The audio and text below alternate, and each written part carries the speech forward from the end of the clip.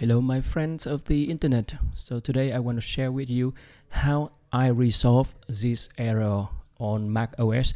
So basically what I want to achieve is that I want to connect to my physical Windows machine in my LAN network. So I received this error when I try to connect from an outside network on my Mac using Microsoft Remote Desktop. So always this error. Of course, as you can see here, I'm in VPN settings in the network settings of my Mac OS.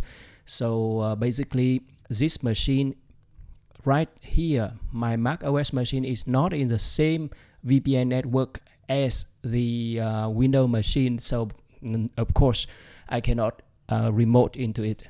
So now I will try again. So I close this and I turn on my Synology NAS, which is a VPN.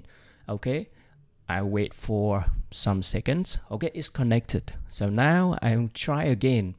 So I double click on my Windows 11 local machine, and after a while you can see I cannot connect to the machine.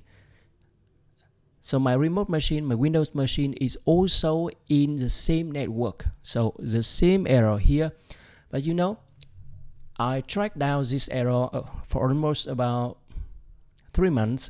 So basically I tried all the tutorial, all the write-up on so many websites on the internet. So basically I try again and again to no avail. So basically this particular post here makes me wonder. So this one, so basically I need to do something in the network setting and reorganize the services. So let's do that.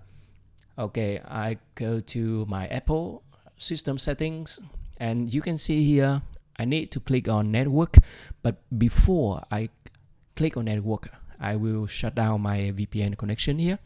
So network. So basically you have here a list of your network connection. So the thing you need to do is that you click on the 3 dots here, and you need to click on set service order. So in this service order, what you need to do is that you need to click on your VPN connection and drag it to the top, like here. So Synology NAS. So you can click on OK. Now you go back to the VPN option. You turn on the VPN again on this machine.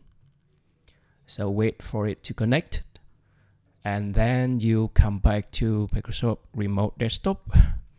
Now you double click on this one. Now you can remote into your Windows machine. So basically that's it. Thank you for watching.